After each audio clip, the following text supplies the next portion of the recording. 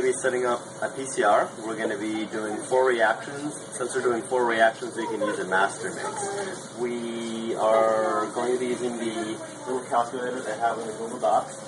So it's going to be an expand PCR, and we're actually going to be using 8% DMSO to help this run a little bit better. So if you want to change the number of reactions, you just press 2, enter, and then this thing calculates it. Well, it looks like it's a little bit laggy. Horrible demonstration. We'll just change it back to 4. So what it's supposed to do is that thing changes. And then all we really have to do is follow that recipe. So I'm going to start off by adding my water. I like to add the largest volumes first. And this recipe calls for 128 microliters of water. Grab my P200, set it to 128. And you want to make sure that you're using the good water, the sterilized, double deionized water, because anything else will give you bad results. And I need to steal a tube. So when we're doing more than one reaction, we use this master mix technique, which I just mentioned. We can use that calculator. It's just going to quadruple the volume or double the volume or however many reactions we want to use. We can just make them all in one tube and then aliquot them out individually, and it just saves a whole lot of pipetting and effort. So there goes our water. And I'm going a little bit faster, but you want to be careful to check your pipette tip and make sure that all the volumes look right. So the next is going to be 16 microliters of DMSO.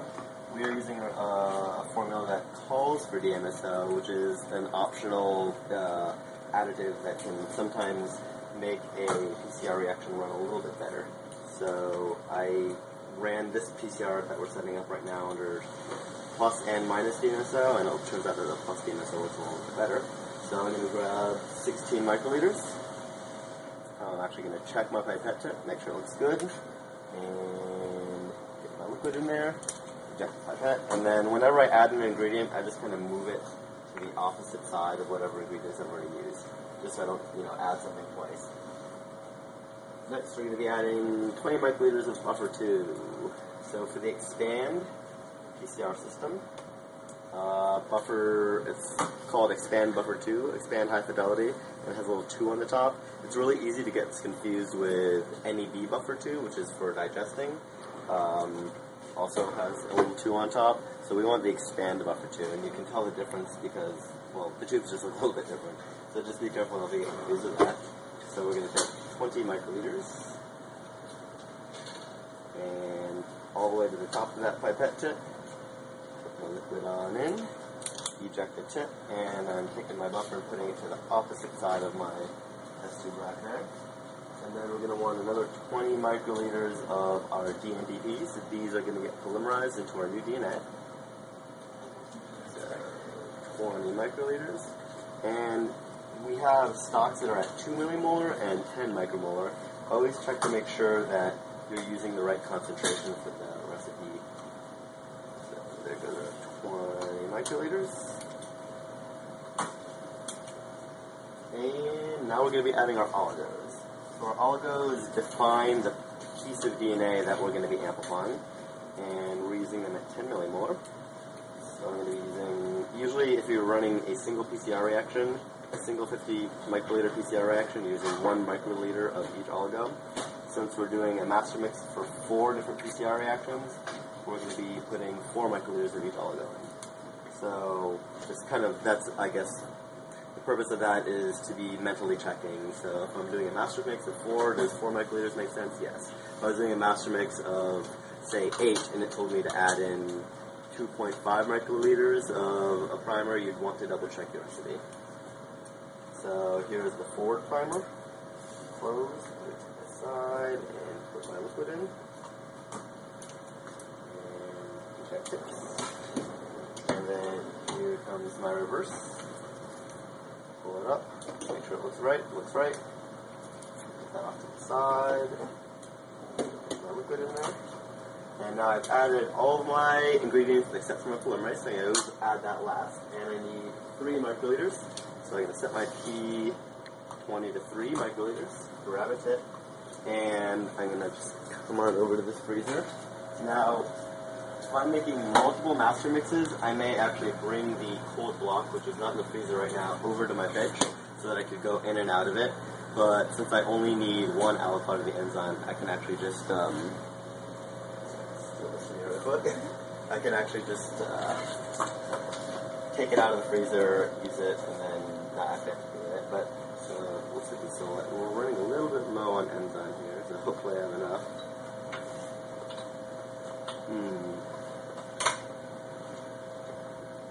Looks like I have just enough, and I always want to double check that volume. And a little trick when it comes to pipetting enzymes, since they are both cold and have a lot of glycerol in them, when you are putting your pipette tip into the tube, let's see, I don't know if this close-up will work. Let's pretend this little line right there is the top of our stalks. You don't want to put your pipette tip too much farther than the in, because if you go all the way in like that, and then the cold glycerol is covering your tip, it's going to drop the air temperature. The air is going to contract. It's going to suck way more enzyme up than you intended. So that's tip number one. Tip number two is that when you do get that enzyme, you want to kind of drag that tip up so that you get all the excess enzyme off of that tip, because you may be adding way more enzyme than you actually think. So our master mix is good to go. I'm just going to give it a little vortex, tap it down, make sure everything looks alright, and now we're going to alipod it out into a PCR strip. So, now the PCR strip, there we go. So I'm going to get a PCR strip. So we're going to get our PCR strip, it's going to be 8 strips, it's going to be capped, and put it onto our rack. We're going to cut it in half. We're running 4 samples, so all we need is 4. And then this thing gets saved, so that can just go right back in there. And then I'm going to open this back up. I'm going to grab my P50, which is hiding from me. I'm going to set it to 49, so we're actually doing 50 microliter reactions, but that last microliter is going to be template. I'm actually going to use a little bit less. And I always put in a tiny bit less of our master mix than the recipe calls for, just because of pipetting inaccuracy. And you may run out, on the last sample, you may run out of master mix. You try to use the full volume. 1, 2, 3, and here's 4. So I've just alipoded that out into that Petri strip. Take both of those, and now all I have to do is put my template in. So in order to do that, I go back to my T20, and I grab my template, which in this case is running a little bit low, it looks like. So I'm just going to tap that down. And so normally you're going to be using 1 microliter, but this is very concentrated DNA, so I'm going to use even less. And I'm going to stick my pipette in. I'm going to pull up however much DNA, and then I'm going to eject it again, so that I end up with, you can't even see that, but there's just a tiny little bit of DNA. It's probably about 1/10 of a microliter. And I'm just going to put my tip in, suck up the master mix, and then re-eject it so that all that DNA gets mixed in there very well. And this is an RBS library that we're PCRing up, so we don't need as much diversity as we would if we were doing some sort of a protein library. Again, same thing, I'm going to pull up about a couple microliters and then eject it, and then I'm left with about 1/10 of a microliter. So, and then when I'm putting it in, I suck up my master mix and then eject it up and down a couple times to try to mix it. And then if I can't eject the last little bit, what I may do is kind of flick that pipette tip on the mouth of the tube. But you want to be careful with that because it's a very easy way to get contamination between samples. So we just have a couple more to do. Just a little bit faster this time. Looks like I'm going to a tiny bit more. That one. And last one.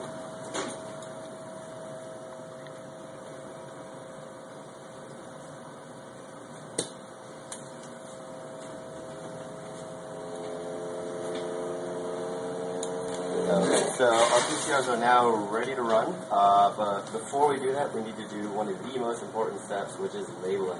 you don't label, then you won't know what you're working with. So I'm going to grab a black pen, and for our purposes, we're just going to label them 1, 2, 3, and 4. 1, 2, 3, and 4. You can never label too well. So 1, 2, 3, 4. I'm going to give it a quick flip. We're going to come over to the microfuse, which actually is right over here. So what I'm doing is I'm kind of flipping it back and forth, and that's to make sure that everything's very well mixed. Even though I already vortexed it, I'm going to pop it into here, which it should be balanced, but we'll just give it a very brief light spin, just enough to get the liquid down to the bottom. We're not trying to pellet or anything. And then we can put it in our thermocycler and run it. So we are going for a fragment that is about 6 kb. So in order to put it in the thermocycler, we just pop it in and close the lid, and then we tighten this until it lifts up a little bit. So you can see it's loose, tighten. As soon as it budges a little bit, you see it lifts up, then I press all the way down. I hit block. I'm going to go to run. It's XK55, and since I want to run a program that will amplify 6 kb worth of DNA, I'm going to look at the prefix of this pattern, of this XK. I want a 6K. So I'm going to look for a 6K, and we can see 6K50. That means that we can amplify a piece of DNA that's 6 kb long, but it's going to use a 50-degree annealing temperature. No, I want a 55-degree. Well, here's another 6K, but that uses a 45-degree. We're going to look until we find a 6K. All right, here's our 6K55. So we have a program that will run a 6 kb amplification and an annealing temperature of 55 degrees C. Press proceed. Block A, yes. Tubes, yes. Volume, 50 microliters. Heated lid, yes. That's important because it prevents condensation on the top and keeps your master mix, or keeps your PCR reaction from skewing if it loses too much water.